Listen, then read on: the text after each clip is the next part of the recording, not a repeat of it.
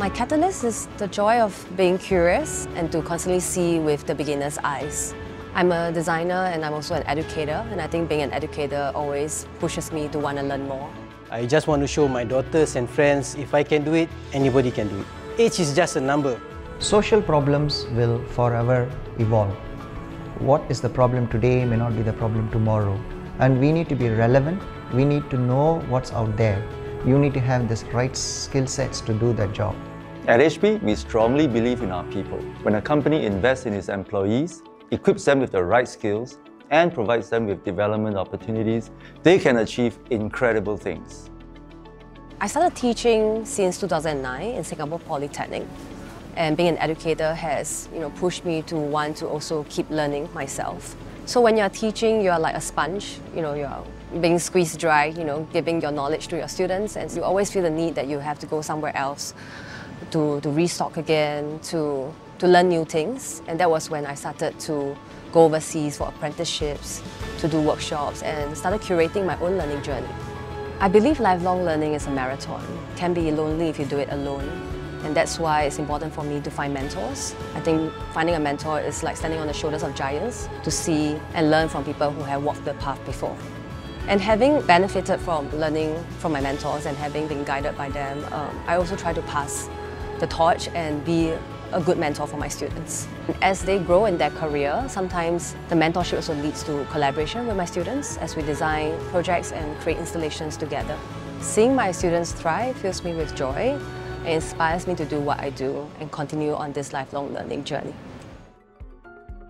I started my career as a yacht crane operator in Keppel Terminal in 1994. I would spend most of the day up in the crane. I was just focused on getting the job done, and it didn't involve much interaction. I started focusing on developing my soft skills a few years ago. This year, I have transitioned from a key crane operator to a supervisory role.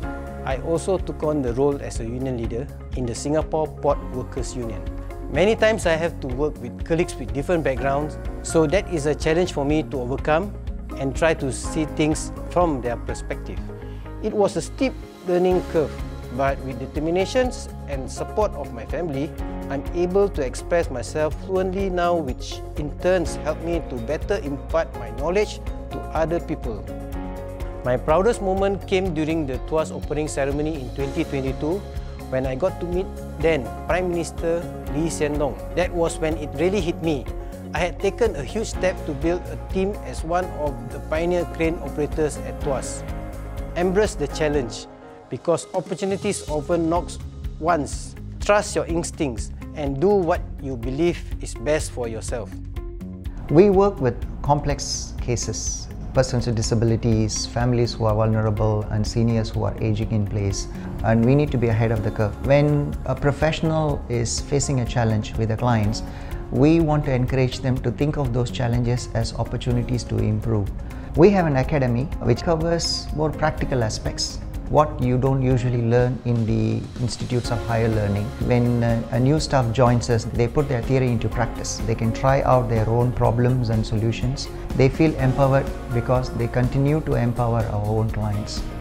We have our own task forces who explores emerging trends, new technologies. We also have our own makerspace, which we call it Lab Integrate. We use assistive technology such as 3D printed key holders, wheelchair holders to help our clients be independent and integrated in the community. All these things together makes this organization more of a learning organization. Having mere passion is not enough.